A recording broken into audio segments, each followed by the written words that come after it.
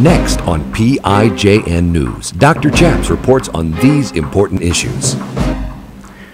Is Western civilization going to destroy itself in the long run? What is the relationship between Israel and Islam? We interview today a national security expert, Ken Abramowitz, with SaveTheWest.com.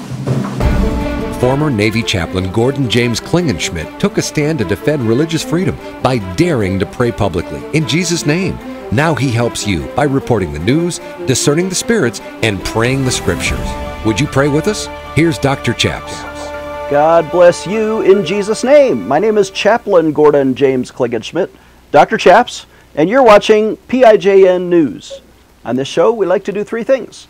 We report the news, we discern the spirits, and we pray the scriptures in Jesus' name.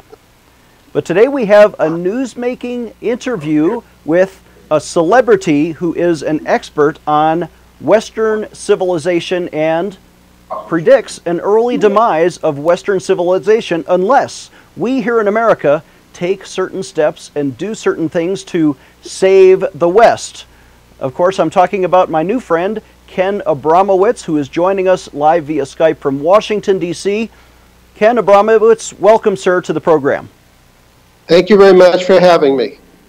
So, Mr. Abramowitz, you are an investment banker, you are a venture capitalist, and now you are dabbling in politics. May I ask, what are you doing in Washington, D.C. today? Today, first to summarize, I spend 4 days a week working in healthcare venture capital and 2 days a week of public service to save Western civilization. So today, it's a public service day. I'm in Washington at the Act for America annual convention hosted by Bridget Gabriel, and it's I'm learning. I have a rule: when I'm sitting down, I'm learning; when I'm standing up, I'm teaching. So I'm learning today from some of the excellent speakers that they have today. Like Eric Dagelbeck just spoke for lunch and was just excellent. We are big fans of Brigitte Gabriel and Act for America and everything that they're doing at that conference. You also have a website. It's called SaveTheWest.com. And your premise, your thesis, is that Western civilization is going to implode upon itself. Are we being attacked from within or from without? We're being attacked from all directions, and we don't exactly know who the enemy is, and we don't know how to respond to the enemies. But I say that we're under attack from within, basically by ourselves, and we're attacked from outside enemies trying to invade us, either physically or invade our minds. And we have to have strategies against enemies wherever they are. So this decay in the West, did it begin in Europe, did it begin in America, and is it primarily political, or is it a moral decay? Well, it's a decay along many fronts, but I focus on three fronts: economic, cultural, and physical. Any important society must do those three things: must grow their economy, must protect and educate the next generation upon the culture, and number three, must protect the people physically. These are three basic building blocks of any society.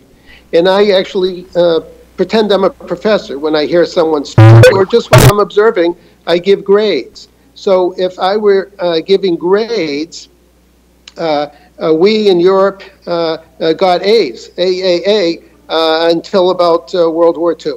And then that was so traumatic, it led to declines.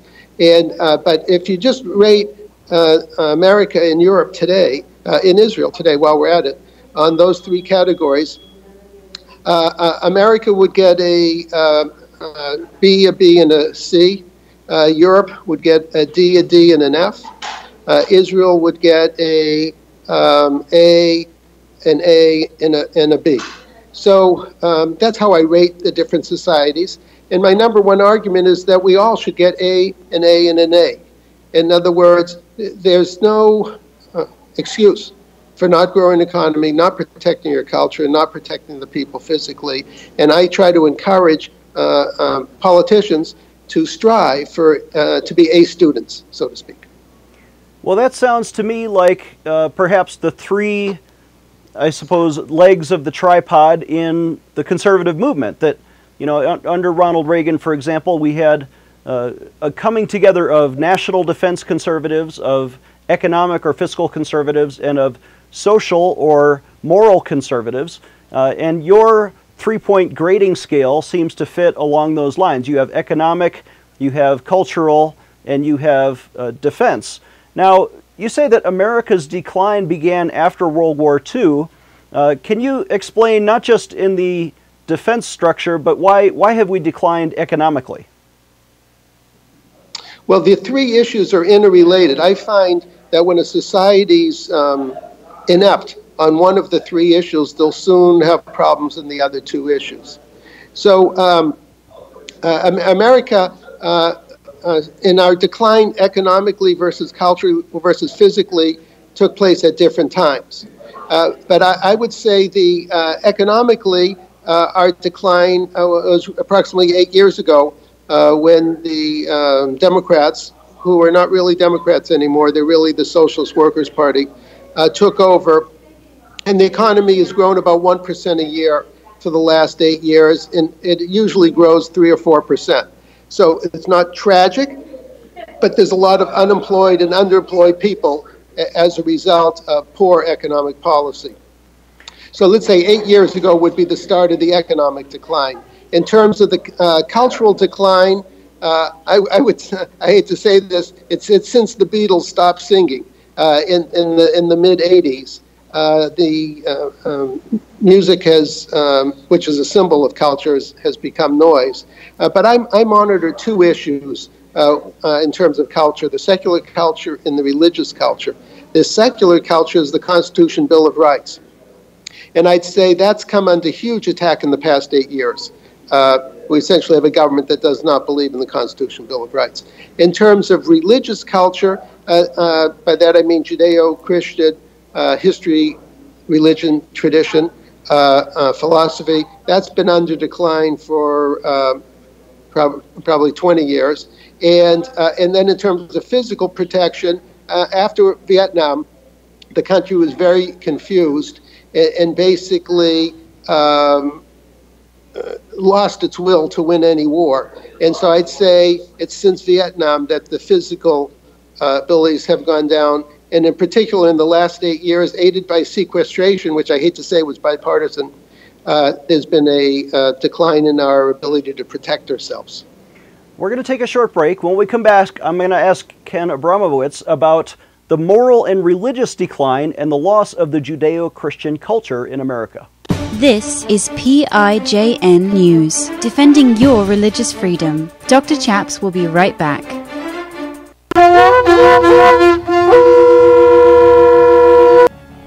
Let's take a stand with Israel today. Would you sign a petition with me?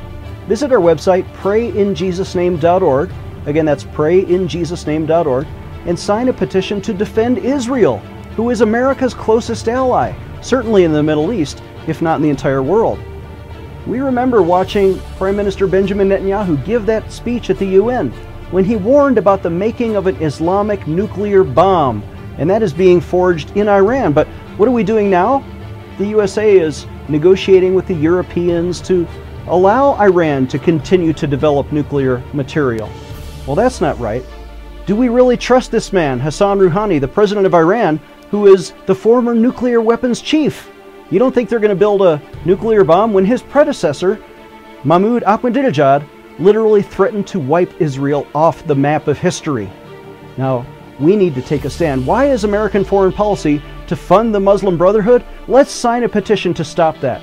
Stop sending our taxpayer dollars to fund the Muslim Brotherhood, and let's also sign a petition to protect the Jewish homeland. Both of those are available today at our website, prayinjesusname.org. And when you sign those petitions, we will fax them to Congress. Instead, the failed foreign policy of the Obama administration, starting with Hillary Clinton and now John Kerry, is pressuring Israel to give up Jerusalem. Why? We should never divide the eternal capital of Israel, which is Jerusalem, and we should move the American embassy there. But instead, now the Obama administration is unfreezing the Iranian bank accounts, sending $7 billion to them on the hope of empty promises that maybe they'll stop their nuclear program. Let's defend Israel. The Jewish people are our friends. They have a right to security in their homeland. Visit prayinjesusname.org. Again, that's prayinjesusname.org, and sign that petition right now. Empowering you, the grassroots activist. Here is Dr. Chaps. Welcome back. I'm Dr. Chaps. I'm joined again via Skype from Washington, D.C. by our new friend, Ken Abramowitz, founder of SaveTheWest.com.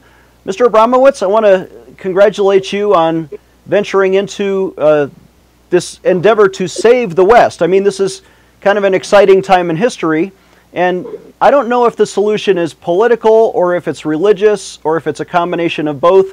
Where do you begin to save the West? Well, first you have to know who your enemies are, and then you have to have strategies against each of the enemies. So I've identified 4 enemies of Western civilization. I call them false narratives. And approximately 2/3 of the people in the world believe in false narratives.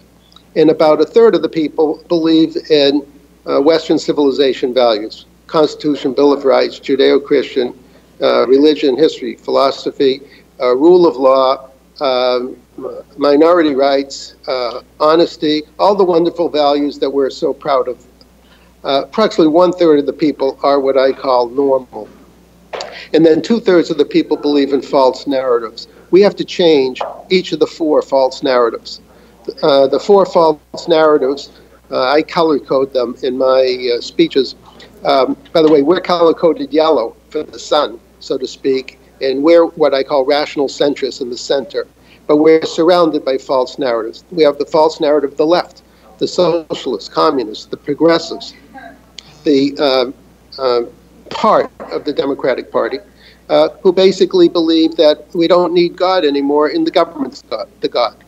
And I don't believe that. I think that's a false narrative, but that's the, we have to contend with that false narrative. So there is this belief, and you talk about politically the Republican versus the Democrat Party, the right versus the left, but it's more than that. It is this idea that God has been replaced by political power or economic strength, or what are we looking at as our idol instead of God? Yeah, it's the government has become the modern day golden calf, so to speak. And so many people look to the government for subsidies, for solutions. And my key point is that if we as individuals or we as families have problems, we're the solution to our own problem. We have to solve our problems. If we just sit at home waiting for someone from the federal government or the state government to knock on our door and say, hello, I'm from Washington, I'm here to help you, you're in big trouble. So I call that a false narrative. There's also the false narrative of multinational organizations, in particular the UN and the EU, who are based on the premise that individual countries are not capable of making decisions for themselves, but the world government, the UN, or the European government, EU, will make decisions for England or for America. That's a false narrative. If America has a problem, we have to solve our own problems. Then I have I color code that blue for the United Nations. And then white for the isolationists, who is white for the surrender flag, who basically believe we have oceans and prairies and mountains that will save us from terrorists. And then we have the green, the false narrative political Islam, which has the expression Christians, Jews, and Hindus will convert to Islam or we're going to kill them. You can't go around killing people who disagree with you intellectually. So those are the 4 false narratives, and they all have to be, we have to have a strategy against each of the false narratives. You mentioned Islam, and they view themselves as a religion, but I think you hit the nail on the head. They're more of a political movement, a totalitarian ideology that seeks to take over the world eventually. Compare Europe to Israel, if you would, and how is Europe approaching Islam, and how is Israel approaching Islam? Yeah, Islam, I heard a Muslim Brotherhood operative speak. He left and converted to Christianity. He gave a speech, and I asked him after his speech, what percent of Islam is a religion, what percent is a political movement? He said, think of it as a 20% religion, 80% political movement. So I think the 20% is protected by the Constitution, but the 80%, the political movement's not protected by the Constitution. So I call the enemy of Western civilizations political Islam, the politicization of a religion. Now, if we look at Europe versus Israel versus America, I'll give grades. America gets a C, Europe gets an F, Israel gets a B minus. So Israel is doing better than the rest of us. They've been contending with political Islam for a long time. It's not a stranger to them. They know what they're doing. They can do some better jobs here or there or there, but basically they know what they're doing. Europe has no clue what it's doing. Turkey just declared demographic war on Germany, shipped close to 2 million Muslims, and Germany just opened their gates and took them. Germany should have had a blockade of Turkey and sent them back to Turkey or to a safe zone that Britain and America and others could have created in Syria for these people. So Europe has no clue what it's doing, and as a result, it's dying in front of our eyes, but it's dying due to suicide. Well, right here in America, we have a candidate for president, Hillary Clinton, who has stated publicly that instead of just, I think, 10,000 Syrian immigrants and refugees brought to America, she wants to quintuple that, maybe 50,000 as soon as she is elected president. Is that a long-term good strategy? Can we assimilate Islam and turn them into democratic, believers in the Constitution? Well, it is possible, but we have no idea how to do it. But I'll give you an example. I'll just guess. I've seen some surveys, but I'll sort of guess. 50% of Muslims are coming here to America to become Americans, just like our parents, grandparents, great-grandparents might have done. They want to believe in the Constitution Bill of Rights. 40%, I'll guess, are coming here to impose Sharia law on us, and 10% are coming to kill us. So we have to figure out a mechanism of separating the 50 who want to become Americans and join Western civilization from the 40 who want us to join Sharia law, versus the 10 who just plain want to kill us. So until we figure out how to separate the 50 from the 40 from the 10, we basically can't accept anybody till we figure that out. Well, that's a good point. We're going to take another short break. When we come back, I'll ask Ken Abramowitz about Donald Trump's strategy to begin sorting people by ideology and immigration. Giving you a megaphone in Washington, D.C. Dr. Chaps will be right back. Take action today. Dr. Chaps needs you to sign an important online petition. Today, I want to invite you to sign a critical petition to defend innocent babies and to end abortion in America. On this show, we like to pray and petition God, but we also need you to take action today by petitioning Congress to stop the taxpayer-funded child killing, especially by defunding Planned Parenthood, America's #1 abortion provider. Why are your taxes paying to murder innocent children in the womb? Well, if Congress would simply define personhood as life beginning at conception, we can reverse Roe v. Wade. Please join me today by signing this important petition to Congress. Visit prayinjesusname.org. Again, that's prayinjesusname.org, and sign your petition today. Sign today's petition right now. Again, visit prayinjesusname.org to sign our petition right now. Do you ever wonder how to discern your own thoughts from the thoughts that come to you from the Holy Spirit, or angels, or invisible demons? I'm Dr. Chaps, and you've seen us talk about the gift of discerning of spirits. In fact, I wrote my PhD dissertation, How to See the Holy Spirit, Angels, and Demons. But now, we have an exciting 17-part video Bible study on a 4-disc DVD set that you can get for your small group or your church. If you just visit prayinjesusname.org and offer a suggested donation of $99. Or call us toll-free at 866-OBEY-GOD. Get this 17-part video series, and for a limited time only, we'll throw in the book for free. Visit prayinjesusname.org. Get this important Bible study series for you and your church, or call us at 866-OBEY-GOD right now. He is the intersection of church and state. Here is Dr. Chaps. Welcome back. I'm Dr. Chaps. We're joined for one more segment with Ken Abramowitz, SaveTheWest.com. Ken, you mentioned the 4 false narratives. We talked a little bit about Islam and Hillary Clinton's open strategy toward immigration. Donald Trump has a different strategy, and that is to vet people according to their ideology. Didn't America do that with communists back in the 1950s? And how should America's vetting process go toward immigration?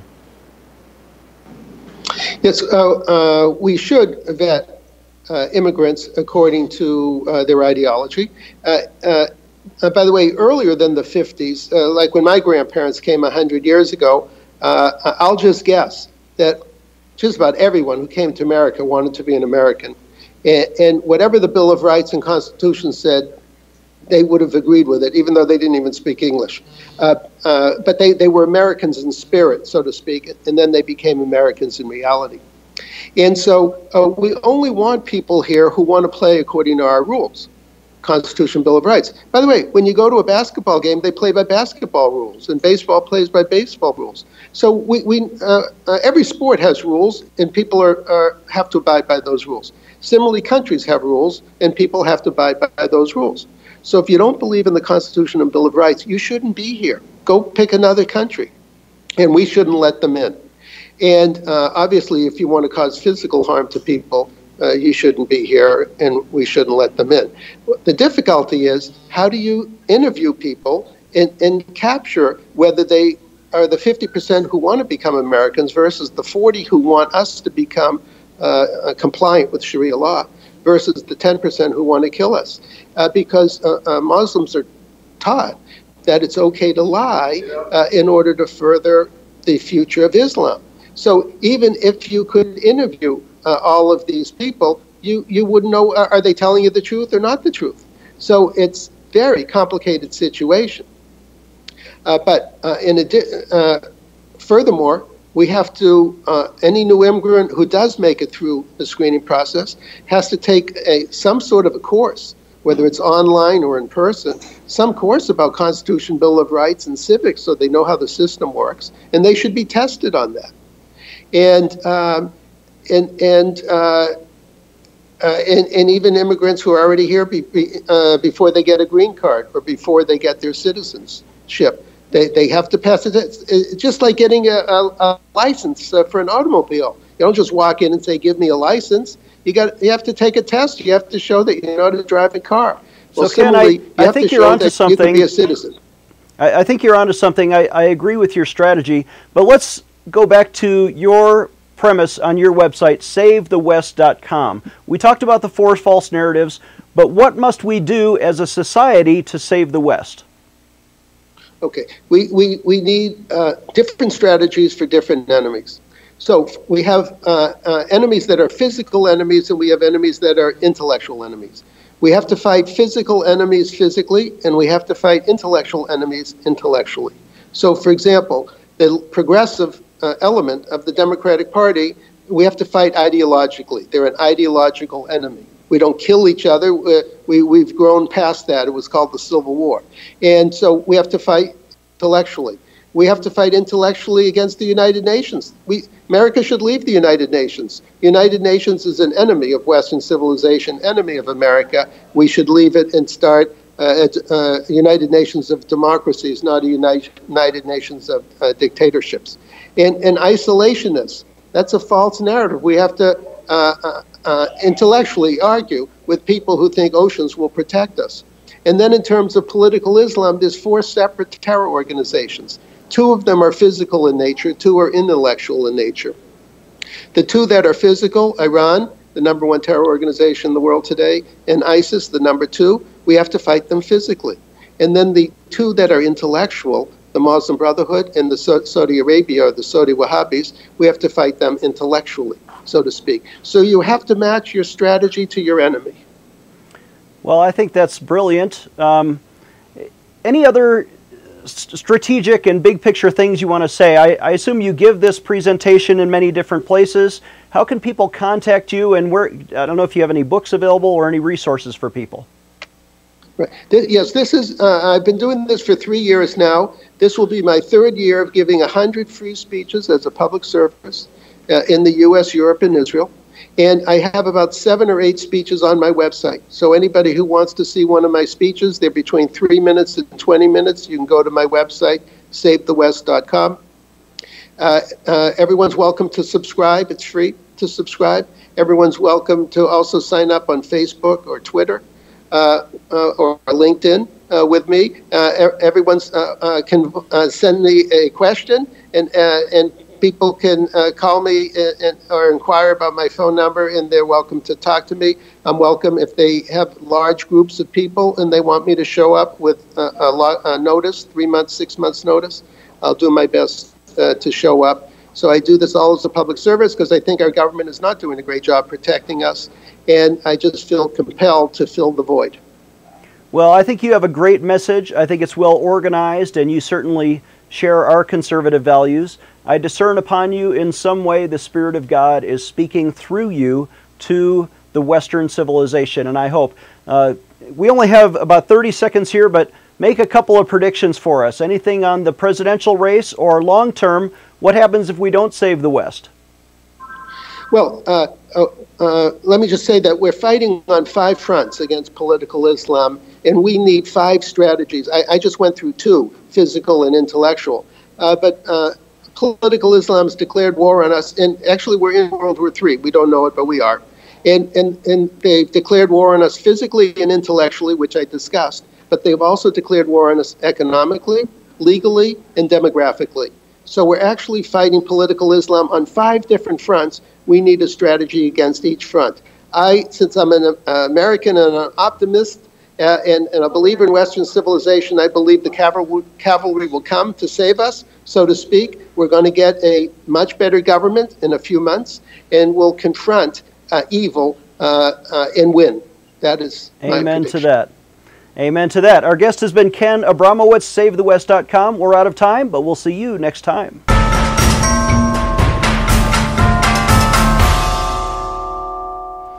Chaplain Klingenschmitt is a graduate of the U.S. Air Force Academy who earned his Ph.D. in theology from Regent University. As a former Navy chaplain, by taking a public stand for freedom of speech and religious expression, and by sacrificing his own 16-year career and $1 million pension, he was vindicated by the U.S. Congress, who changed the law and restored freedom for military chaplains to pray in Jesus' name. Dr. Chaps not only defended the Constitution, but his petitions have helped change the law in 10 states, restoring freedom to pray in Jesus' name. Dr. Chaps needs your financial support to stay on the air. Would you please send your best donation today? Please visit prayinjesusname.org to donate online. Or you can mail a check to Pray in Jesus Name Ministries, Post Office Box 77077, Colorado Springs, Colorado 80970. You can also call us toll-free right now at 866-OBEY-GOD. That's 866-OBEYGOD. Please sign up for our free emails at prayinjesusname.org. Again, that's prayinjesusname.org.